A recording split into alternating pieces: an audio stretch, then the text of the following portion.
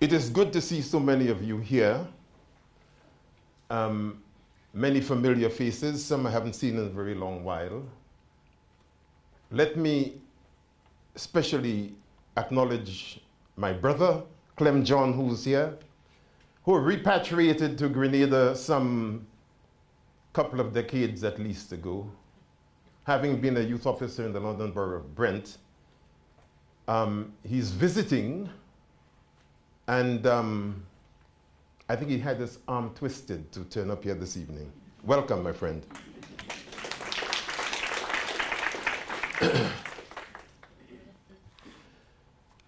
So, friends, in this talk I want to share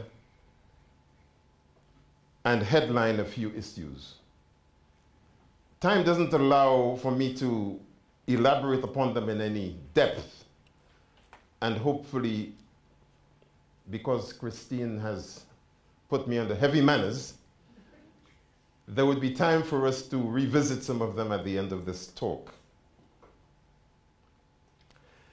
I've chosen to call the presentation Decolonizing the Curriculum, Transforming the Academy, because I believe that decolonizing the curriculum is not a mechanistic exercise. It is not an exercise in tinkering with reading lists or teaching in a manner that is more inclusive of students from the African and Asian diaspora.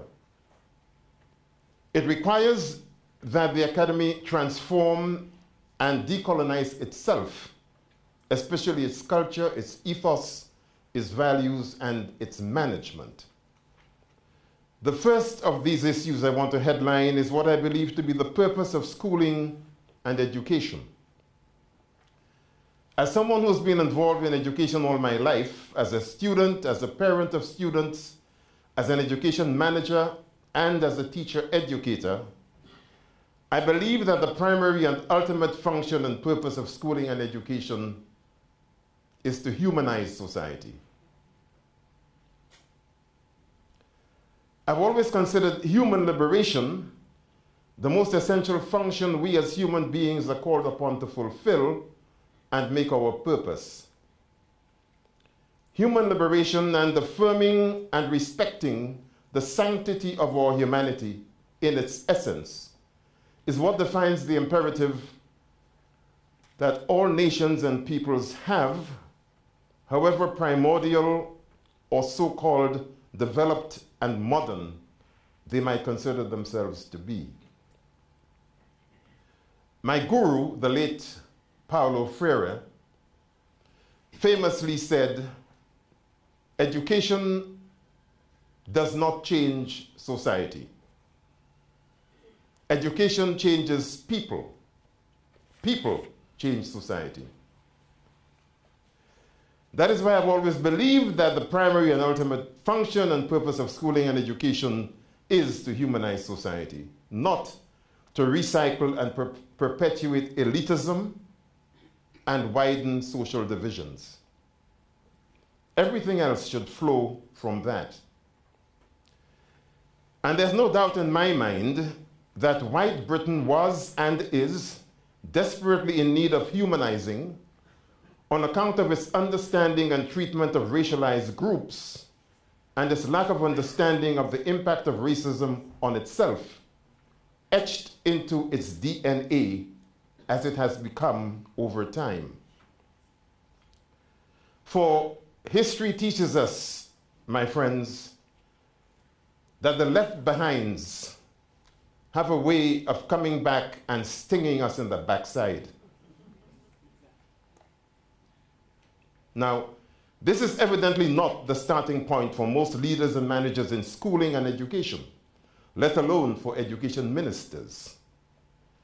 I argue, however, that leaders and managers in education have a duty to be seen to act with moral purpose as a matter of individual responsibility, not only to ensure that no student is left behind, but that as leaders and managers, they have the knowledge, understanding, competence, and aptitudes to tackle the structural, cultural, institutional, and personal manifestations of prejudice and discrimination that are part of the web and weave of this society and its institutions, and to lead the process of creating and sustaining an environment in which everyone could feel safe and free from those forms of discrimination. My second premise is that in addition to acting with moral purpose, leaders and managers have a legal obligation to eliminate unlawful discrimination and foster good relations between people defined by whatever their profile might be. The law is a lever for doing just that and for enabling the institution to build and sustain a culture of equity. I emphasize leading and managing with moral purpose because it really should not matter whether Big Brother is keeping tabs on you and monitoring your legal compliance. You have a duty to ensure that you are doing the right thing for all your staff and students, with or without protected characteristics, without being coerced by the Equality and Human Rights Commission, by Ofsted, by the Office for Students, or by the likelihood of not getting a race equality charter mark or an Athena Swan badge. That legal obligation relates to curriculum and pedagogy as to all the other functions the education sector performs that have relevance for the public sector equality duty as defined by the Equality Act 2010. My third premise is that education providers, whether they be schools or universities, perform a critical societal function. And it is therefore absurd to suggest that they are neutral spaces free from political and ideological agendas or external influences. No one can convince me that the academization program is anything but ideological, or that the whole-scale adoption of neocultural policies and values, not least of all by the HE sector itself, has got nothing at all to do with politics and ideology. So, consider the implications of having black students concentrated in the post-1992 universities, the former polytechnics and colleges of higher education, as distinct from the Russell Group institutions. It is not all that long ago that one such newer university here in London was found to have more black students than all the Russell Group universities put together. In a brilliant and hugely important paper titled "How Black Deficit Entered the Academy," my friend Professor Robbie Shilliam wrote in 2016 in relation to this issue, and I quote, "Take also the contemporary situation that defines the marked increase of black students within the halls of higher learning. They are recruited into less prestigious institutions at percentages higher than any other ethnicity. Their experience of higher education is significantly more negative than any other ethnicity, and their attainments are significantly lower than any other ethnicity." Shilliam was writing in Black Academia in July 2010. He goes on to say, "Some have explained away these disparities by presuming that black students arrive at the gates of university with pronounced social and cultural deficits garnered from the familial and community upbringings, i.e. their blackness, and yet all the evidence so far points to the fact that these racialized differentials are in the main produced within the British Academy and cannot be accounted for in terms of the deficits that black students bring with them to the gates of higher learning," end quote. But my friends, let's face it, men of letters, typically white men with letters behind their names, have always been regarded as those who had an entitlement to run the country, regulate our affairs, and secure the continuous thread of elitism in the society. Those letters are conferred by universities. But the elitism is structured in the schooling system as in the social and cultural capital that is so unevenly distributed and so unevenly accessible among school children. The system therefore trundles on with encrusted institutions such as Oxbridge, the Church of England, the monarchy, the judiciary, and the Freemasons, when they are not one and the same, continuing to represent Britain in its essence. If you want to understand Brexit, think empire. Think post-imperial and post-industrial Britain, ill at ease with itself, racist, xenophobic, increasingly Islamophobic, and still mourning the demise of the Britannia that once ruled the waves. Cries of revolution, taking our country back, and other such jingoistic drivel that fell from the mouths of UKIP and far too many of the Leave Brigade were accompanied not just by the brutal murder of Joe Cox 1 week before this referendum, but by mass deportations of black folk who had lived all their lives here in Britain, some even born here, whose parents had not taken steps to make sure that they wouldn't end up undocumented and effectively stateless, especially given the overrepresentative number of us in the prison system. David Cameron, and I'm sure you remember him, was being anything but philanthropic, nor was he discharging Britain's duty of care to its former colony when he boldly offered the Jamaican government £25 million to build a new prison complex. He was a British leader of state abroad, taking care of business, not Jamaica's business, but Britain's business, and ensuring that Jamaica had the capacity to contain all those prisoners he intended that Britain should repatriate, whether born or naturalized in Britain or not.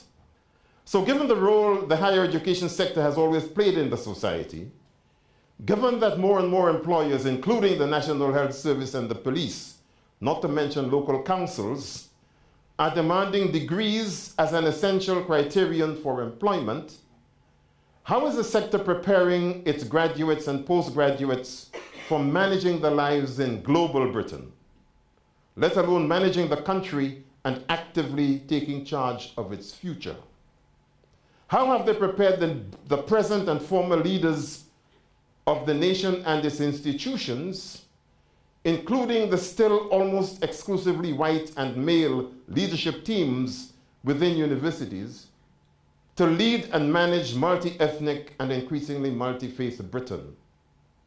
How is it demonstrating that it is capable of providing international students with a learning, social, and developmental experience that speaks to their realities and challenges, rather than one which projects education at a British university as a unique privilege that you pay for in exchange for a white, Eurocentric curriculum and pedagogy that effectively positions them to undergird, if not expand, elitism and all its blandishments back home? What hope do we have that the HE sector will make a better fist of all of that than they have done over time with respect to confronting class and gender oppression, to name but two? As I see it, a major problem has been a widespread reluctance to deal with the R word, especially since the Second World War. And when good old Enoch Powell dared to shout it out 50 years ago, in language more grand, more elegant, and more direct than Nigel Farage, UKIP, and those on the right in both the Conservative and Labour parties, but effectively conveying the very same message, the establishment denounced him as being a pariah, even though they continued to pass laws and operate policies that flowed directly from Powell's rhetoric. This is but one example of the hubris to which we have all grown accustomed. The stark and cruel irony, though, is that the rivers of blood Powell feared have come to pass all right, not as a result of race wars, but as a result of grandchildren and great-grandchildren of the so-called Windrush generation routinely slaughtering one another on the nation's streets. Small wonder, then, that rather than confronting race, sex, same-sex, disability, and class discrimination, the state, its institutions, and civil society took to stroking the soft underbelly of the beast and to call it diversity.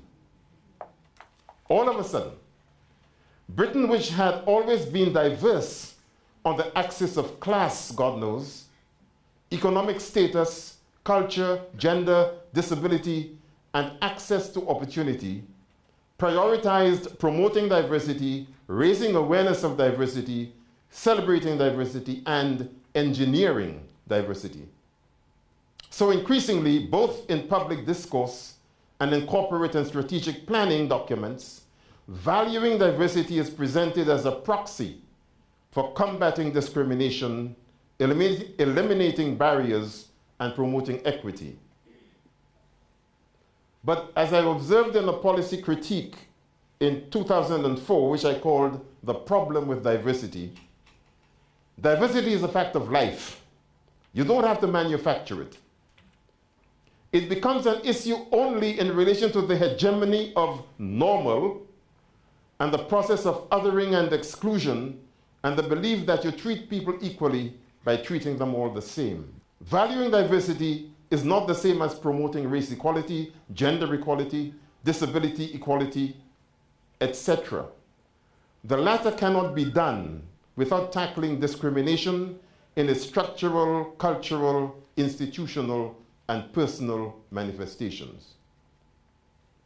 My fourth premise is that the context within which we are operating, whether or not we care to acknowledge it, is the legacy of empire and of British and European imperialism and colonialism.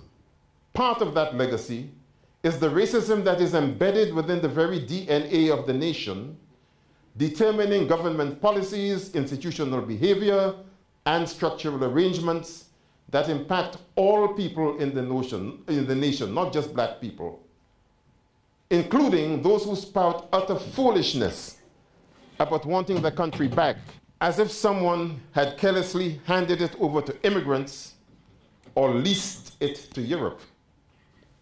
It is a context in which the society validates white people automatically, while expecting, if not demanding, that black people, the othered, prove themselves before they could be considered competent, capable, trustworthy, and eligible to be included.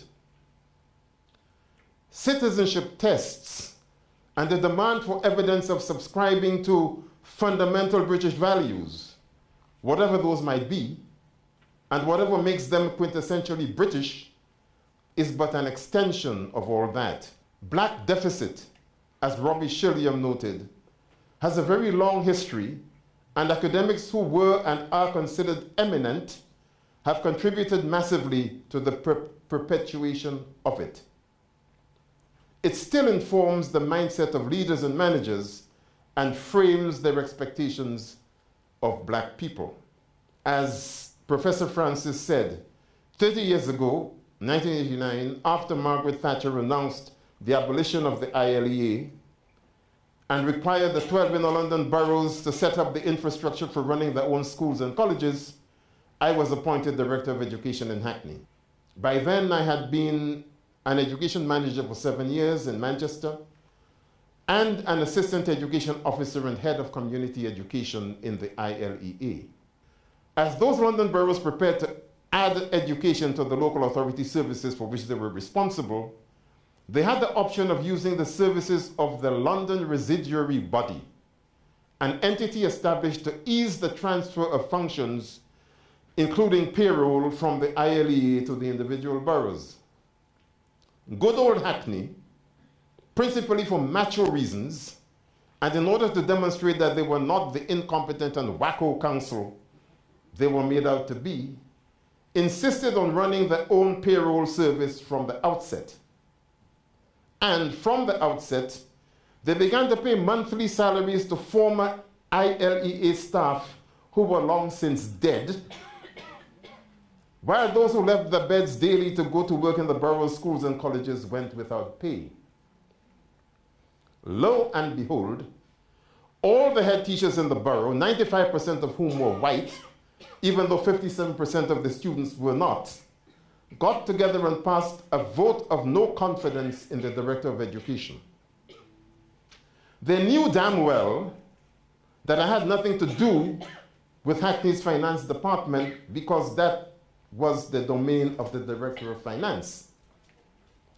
But they were so adamant that this black man could not run the education service in the borough because no black person had ever done so anywhere in the UK, that they saw the borough's payroll disaster as proof of their skepticism. Hackney could have employed any Tom, Dick, or Harry, Mary, Jane, or Sue, who was white, as Director of Education. And those head teachers would not have automatically assumed that the payroll failure had anything to do with that person's capacity to do the job. But even before I got my feet under the director's desk, they were hell-bent on making Gus John just gone.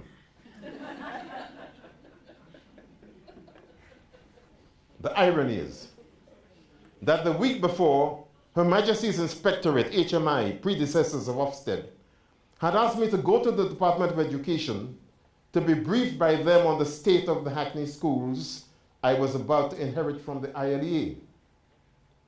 At the end of one full day of briefings, they presented me with a list of 13 schools that were seriously failing children and that the government would shut if I could not turn them around within some ridiculous time frame.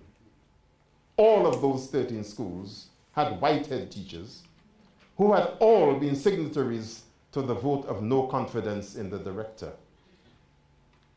I ended up, for the sake of the children of Hackney, sacking 4 of them. Nowadays, I suppose Hackney would have put all its head teachers through some inane, unconscious bias training, an exercise akin to dipping sheep, in keeping with that tried and tested British practice, which I love, of calling a spade an axe. The Hackney head teachers were acting in a wholly racist manner in the willful attribution of the failures of the finance department to me, simply because those failings provided evidence of their stereotypical expectations of incapacity and failure on my part, for no other reason than that I was black and in their eyes, most likely deficient. Their conduct had nothing whatsoever to do with unconscious bias. So the decision of the coalition government to abandon the specific duties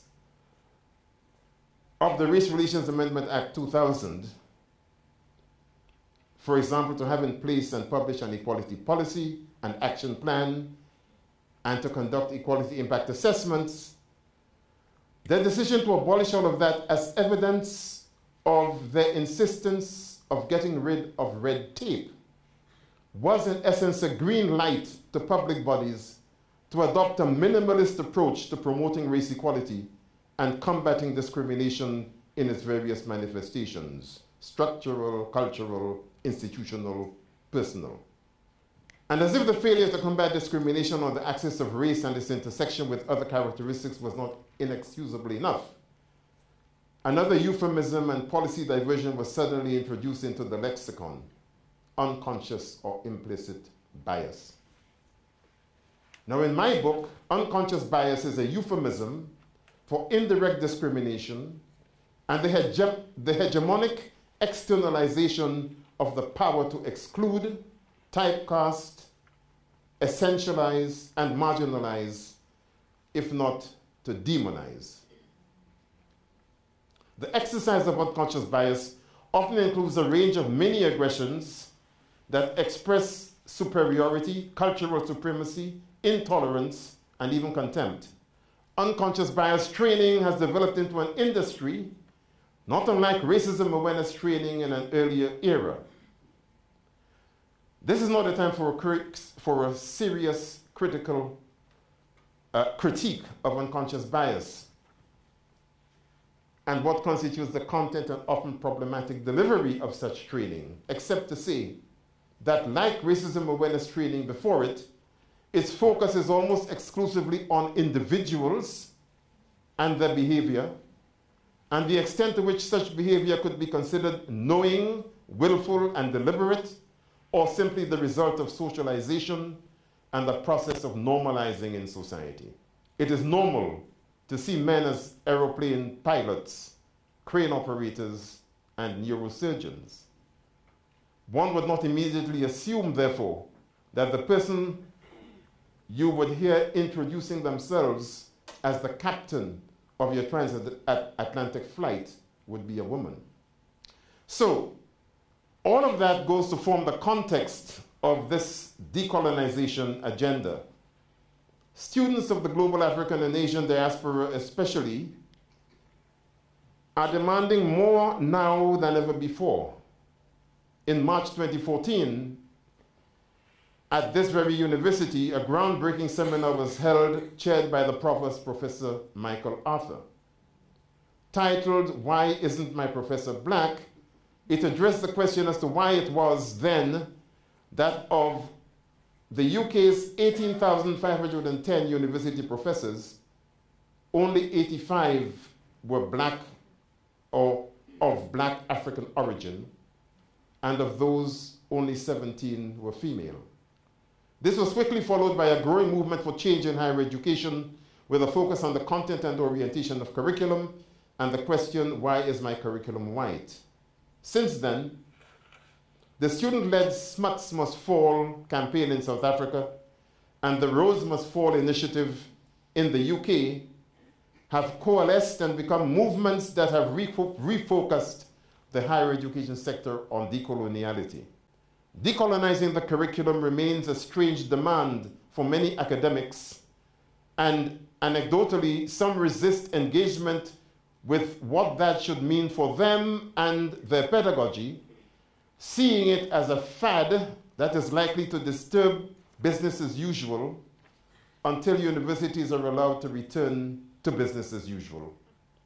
Recently, I was bemused to hear an otherwise highly respected Dean of Studies argue passionately at a colloquium I attended that decolonizing the curriculum is a left-wing indulgence that at its root undermines the very concept of academic freedom.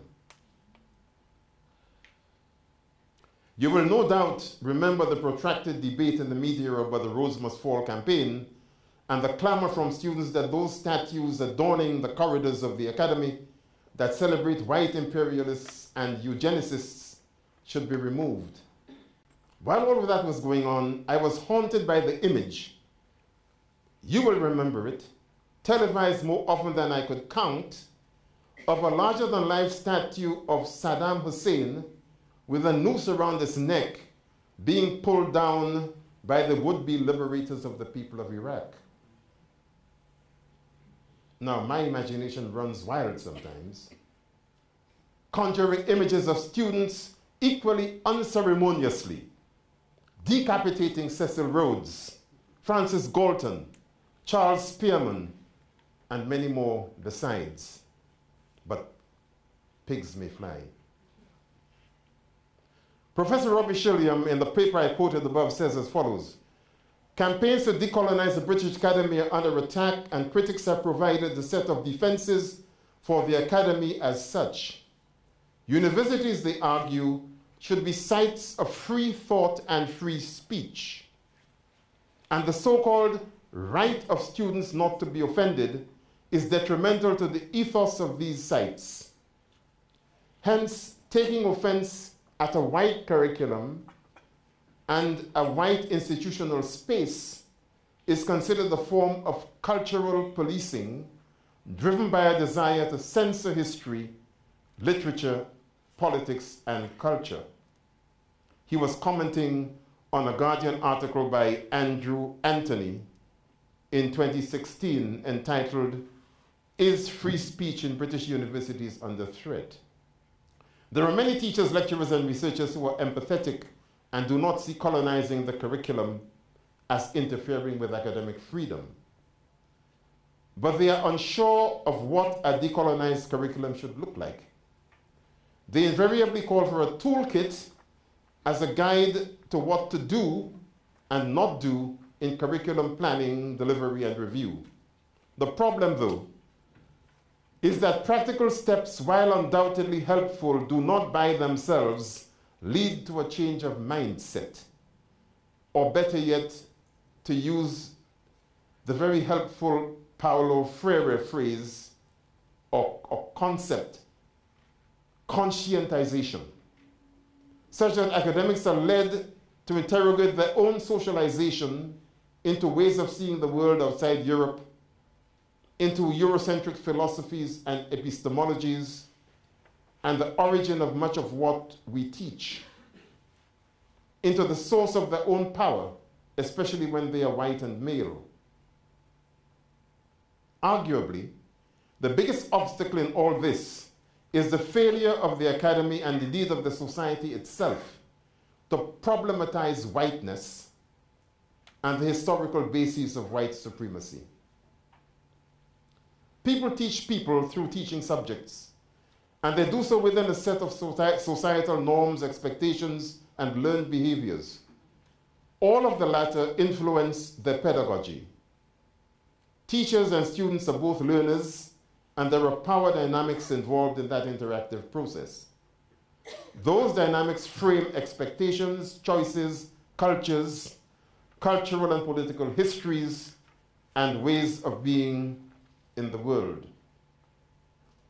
I'm one of those old-fashioned Freireans who retain a fundamental belief in the importance of conscientization and of interrogating our taken for granted assumptions about being in the world, and therefore about the realities of the other, especially given the dynamics of power, ideology, and hegemony that so govern our understandings and behaviors. Before a toolkit could be useful, therefore, academics must deconstruct themselves and their own identity formation, national origins, cultural assumptions, values base, and level of knowledge of other people's social and economic relations. We have a personal imperative to deconstruct ourselves in order that we could sensibly deconstruct the curriculum we choose to design and deliver.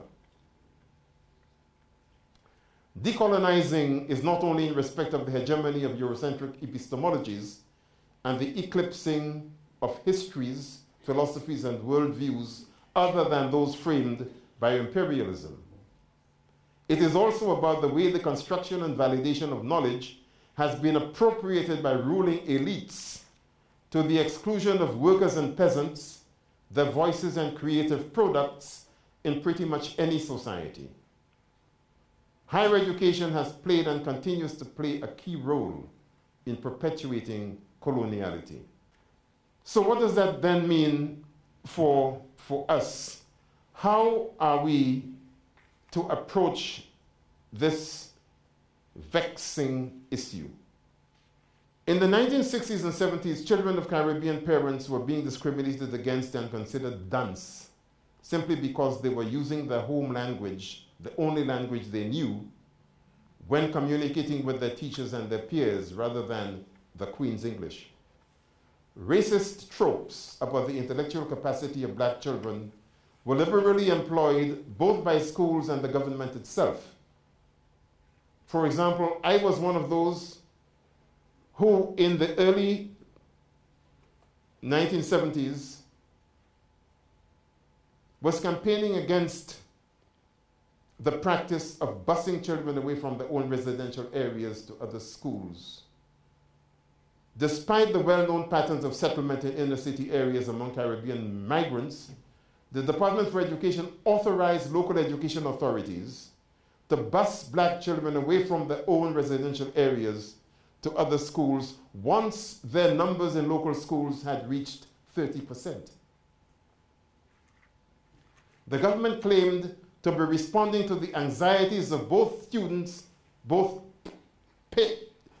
teachers and parents, about the progress of white students being stunted, and that's the word they used, by the presence of larger numbers of presumably dunce and potentially educationally subnormal black students. All of this was compounded by the work of academics such as Cyril Burt, Hans Eysenck, Arthur Jensen, and other eugenicists and biological racists who were propounding theories on race and intelligence and whose work, believe it or not, was being widely used shamelessly in teacher education across Britain. So Cyril Burt produced a whole number of tests which were used for the 11 plus, for example. And they determined the life chances of those who passed the 11 plus and disastrously of those who failed. Those tests and other IQ tests were to influence teacher, student, and parent expectations, pedagogy, curriculum, and schooling outcomes for generations to come. They were especially toxic when used with children from the African diaspora. Bernard Cord, in his book, his seminal work, How the West Indian Child is Made Educationally Subnormal in the British School System, published in 1971 by New Beacon Books, quoted some government statistics which showed that in 1966, there were 13.2% immigrant pupils in ordinary schools, but 23.3% in ESN schools. By 1967, that figure, spring 1967, that figure had risen. 54% of pupils in ordinary schools were West Indian, but 75% of pupils in ESN schools were West Indian. And he argues that there were a series of biases that these tests and those who administered them were applying to black children. So how do we then embed decolonizing practice against that history? I believe that this requires individuals to focus upon, and it requires more group and institution-wide conversations about the following things: the legacy of European imperialism and colonialism, epistemologies framed in the global north and constructions of the global south, construction and validation of knowledge, definition of acceptable and invalid bases of knowledge, contested ways of being in the world, philosophies and their origins, phenomenology and existentialism in understanding the world of the student, whatever the background, decolonization of the self, and in that looking at mindsets, socialized understandings of the self in relation to others, values, their origins and expression, ideology and power, identity formation, knowledge transfer as distinct from knowledge exchange in the teaching process, and of course, pedagogy and epistemology in terms of curriculum, teaching, learning, and assessment. And what that leads to, in my view, is the need to confront orthodoxy and dogma by challenging our own academic orthodoxy and what it excludes, presupposes, and presents as valid and validated. So being clear about the basis on which we make choices about what to include in reading lists and the messages that are conveyed thereby, being alert to the extent to which the choices we make could exclude perspectives that are perhaps more relevant and more challenging of taking for granted orthodoxies than those with which we are more comfortable and regard as superior. Being prepared to review, revise, or even set aside curriculum that we regard as tried and tested, and to rebuild curriculum from the bottom, and a whole number of other things besides that I've got listed here, which I don't have time to go into just now. I have no doubt that the decolonization discourse will preoccupy academics for some considerable time. But it would be a pity if it remains a conversation amongst people in the academy and does not impact upon education and public policy formulation and practice. Foremost in our minds must always be questions such as, how does what we do in academia in interrogating and refining such constructs impact upon the practice of education and framing of historical stories, the treatment of populations in all their diversity and multiple identities in a globalized world, and economic and trade policies and operations. Decolonization will become more than a theory only when it is embraced as a weapon of struggle in the academy itself and a tool of liberation for the masses who, through their collective action and power, undermine and disrupt the hegemony of class, caste, and ethnicity, whiteness in particular, that keep them in their place and render them dependent consumers of other people's epistemologies, ideologies, and products. The higher education sector is proving itself painfully slow in engaging with students in that struggle, rather than just finding ways to co-opt the struggle. So I end with a quotation from Robbie Shilliam again.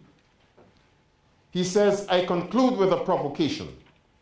Those traditions of thought on the black presence which have categorically refuted the colonial and racialized premise of black deficit have tended to consolidate outside of the academy proper. Contra contemporary critics, the academy is not threatened by black deficit.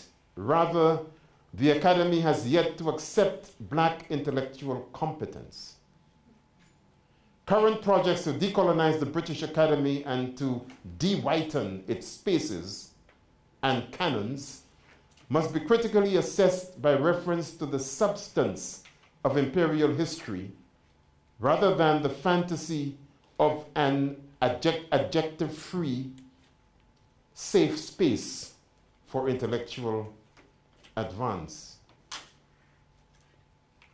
This, my friends, is what I believe the challenge to be. And until we turn all of this thing on its head and reimagine what we are doing when we teach and prepare curriculum and assess people on the basis of that teaching, we would constantly be a sector that is continuing to perpetuate coloniality rather than freeing people so that they could use the spaces that are these higher education institutions to bring about the kind of human liberation I was talking about. Thank you for listening.